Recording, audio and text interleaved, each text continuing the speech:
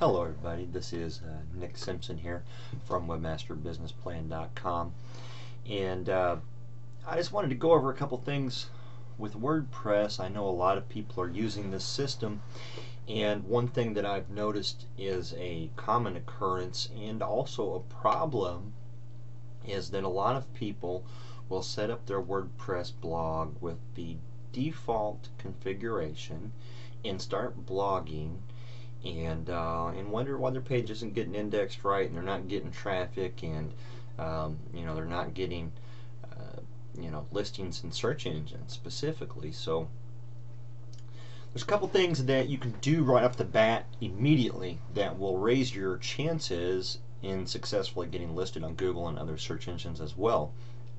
And I wanted to bring these to your attention. So I'm going to go ahead and get logged into a website of mine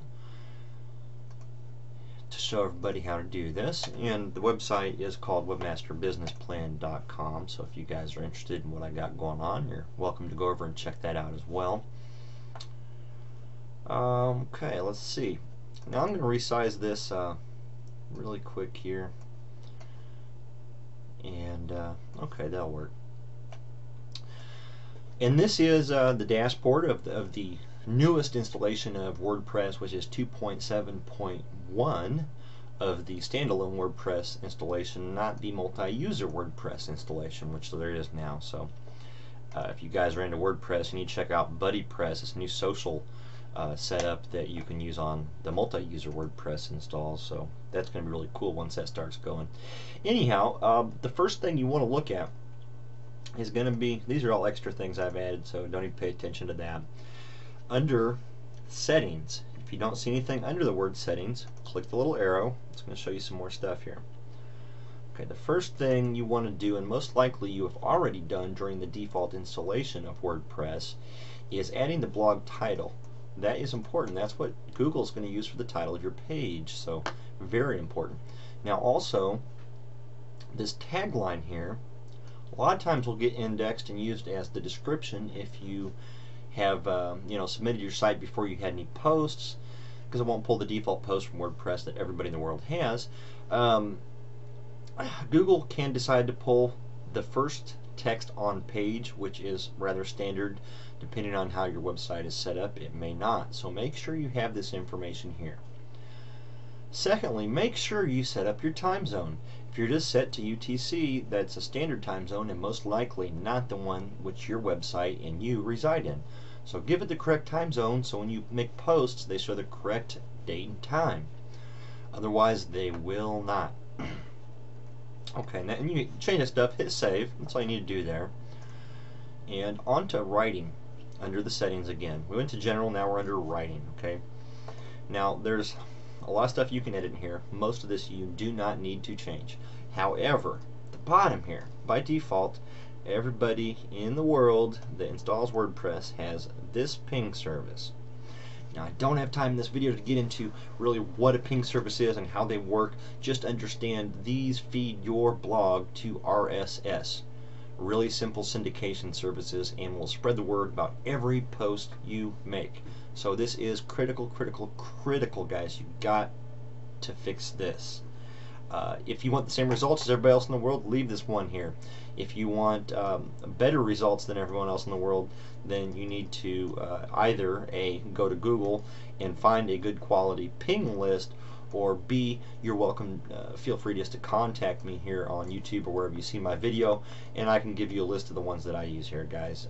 Or you can slow the video down and probably read these off, but I could just email that to you if you're interested. And then again, hit save. Now what happens is when you make a post, it sends off to all of these services, guys. Okay, not just that one. It sends it everywhere. Now, there are some excessive ones out there, so make sure you get a quality list. Otherwise, you may be wasting your time there as well. But you do need to fix that. Okay. Reading. Now, this is something that's totally up to you, but I want everybody to understand how this works with the blogging system.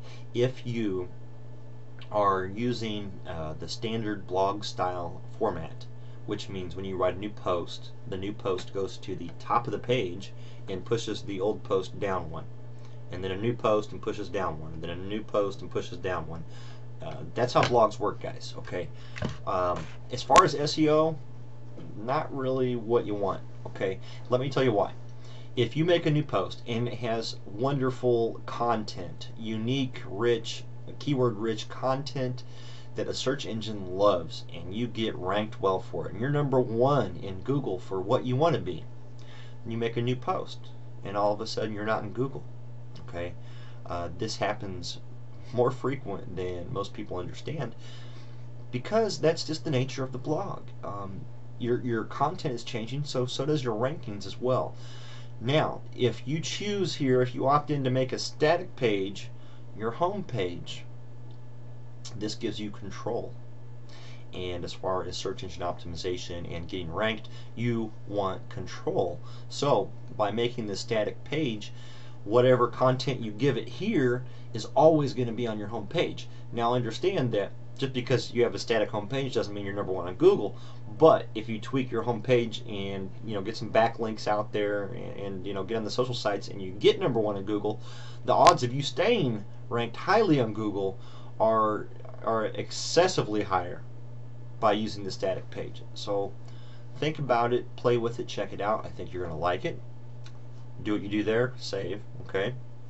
And one last thing, this is the most important thing we got, guys. You have to do this. Change from default, which gives your page a number, to month and name, or you can remove the month and just have the name, and I want to show you what that does. It gives your page a real name up here at the top. I'm going to click on Free Marketing E-Course, and as you see, the title is Free Marketing Internet Marketing E-Course. Otherwise, that'd just be a number, and that's no good for SEO. Okay, so these are just some things that you need to change, and if you don't, you're not being penalized. You're just not reaping the benefits of doing so. If you'd like more information on how to make your blog successful and get ranked better, please visit my website, webmasterbusinessplan.com. Thanks, guys.